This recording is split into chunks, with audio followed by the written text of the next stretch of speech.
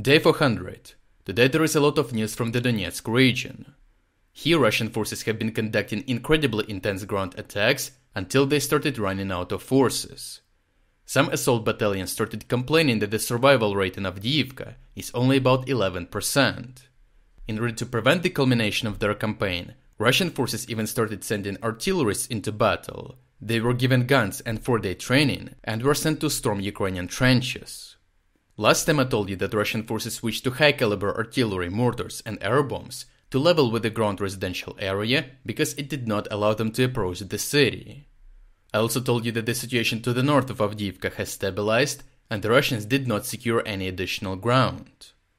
The freshest report suggests that the area under Russian control is actually smaller than previously estimated. As you remember, during the previous Russian offensive campaign, they were supposed to capture 2 out of 3 remaining Ukrainian positions. The Russian side recently released combat footage showing how they assaulted and captured a Ukrainian strongpoint north of the settlement. It looks like Russian forces used at least 4 armored vehicles and a lot of infantry. They managed to suppress Ukrainian fire and get closer to the trenches and gradually push the Ukrainians westward. The video also shows that at least a full squad of Ukrainians managed to get away. It looks like there are at least 2 trench networks still under Ukrainian control, one in the western part of the village near the lake and one east of the lake in the tree line. Today Russian sources reported that they tried to get closer to the trenches but only engaged in positional fights with no changes to the front line.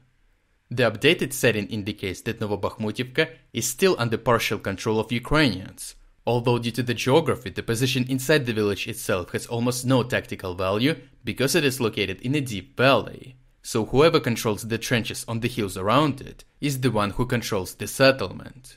This also explains why Russians are attacking the trenches in the tree line from the south and not from the settlement itself. Ukrainian sources also reported a lot of actions around Krasnohoriivka. Ukrainian assault drone detachment from the 110th Brigade showed how they effectively prevented another Russian attack.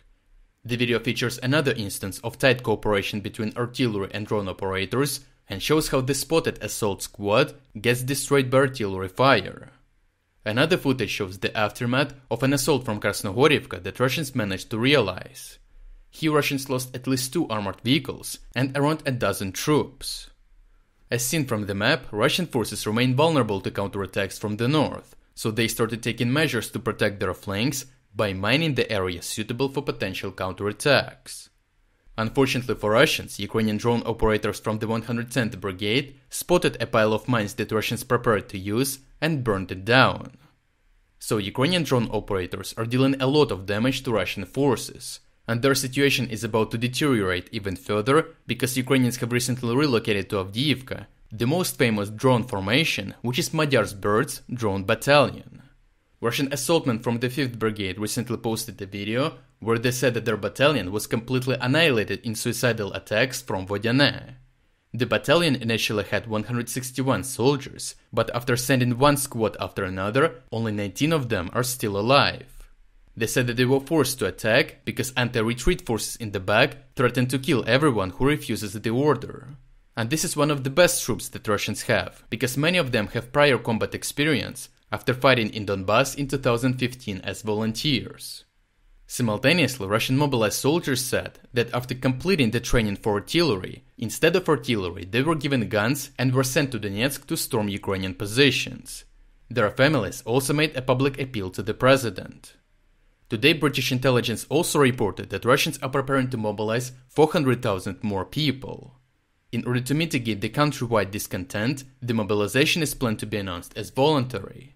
They already tried to gather at least 1 battalion worth of volunteers in each region and failed, so if they couldn't find even close to 50,000 volunteers, they are unlikely to have 400,000 more. In reality, recruitment offices will just covertly mobilize whomever they can to fulfill the quotas. And some Russian citizens also started mentioning that for some reason they received letters from the recruitment offices with the kind notice to check whether their registered address was up to date in their system.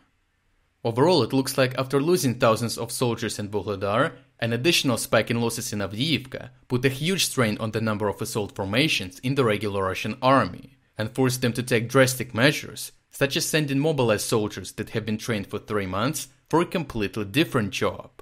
That is why Russians seem to be preparing for another wave of mobilization.